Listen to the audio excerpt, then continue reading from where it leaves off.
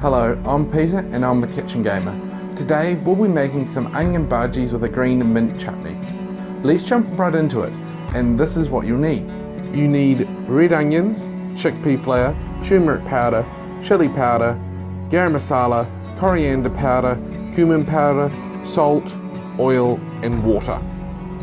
For the mint chutney you'll need plain unsweetened yogurt, green chilies, mint, coriander, preferably fresh for those three, salt and water.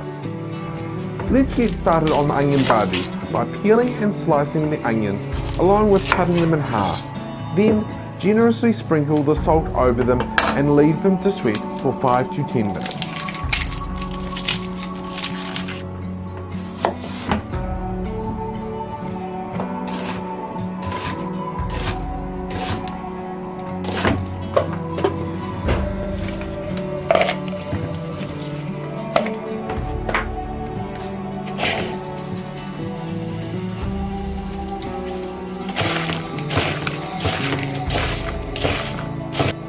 So while you leave the onions to sweat, let's make the mint chutney. Grab all your ingredients for the mint chutney, which are half a cup of plain yogurt, 2 green chilies, handful of mint and coriander, along with the salt. Put them in a food processor or a blender. This will make your job 100 times easier. Just blend it together until it is all incorporated and has a light green tinge to it. Now onto the onion bhajis, but first put about 2 centimeters of oil in a pot and turn it onto a medium-high heat so it is ready for the onion bhajis once the batter is made. Get your chickpea flour and measure out 1 cup into a bowl, and then add small amounts of water to it until you have a smooth runnyish batter.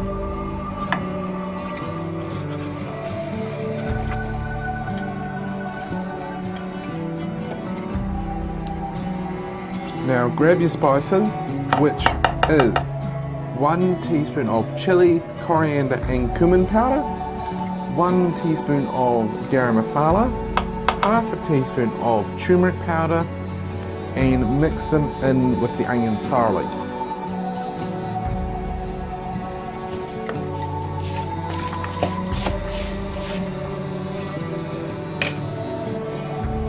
Once that is completed, put the batter over the onions and mix thoroughly until they are well coated. To test if the oil is hot enough, put a small bit of the batter in the oil first. Once the oil is hot enough, grab the onions in small clumps and add it into the oil and leave until the bhaji is a dark golden brown. Once they're cooked, put them on a paper towel to drain the excess oil and then plate them up with the mint chutney and they're ready to eat.